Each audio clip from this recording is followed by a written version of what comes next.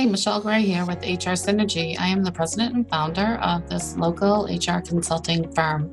We work with companies primarily with 20 to 100 employees. I am here today to remind you about an important posting requirement that's coming up. If you have 10 employees or more, in most industries, you are required to post the 300A form by February 1st. The form summarizes how many accidents or injuries you had in the past year in your workplace and how many resulted in lost work days and how many resulted in restricted work days. These forms are supposed to be posted in an area that is visible to all employees. We often recommend this be the lunchroom or the supply room or something that everybody has access to. The form is required to be posted from February 1st through April 30th.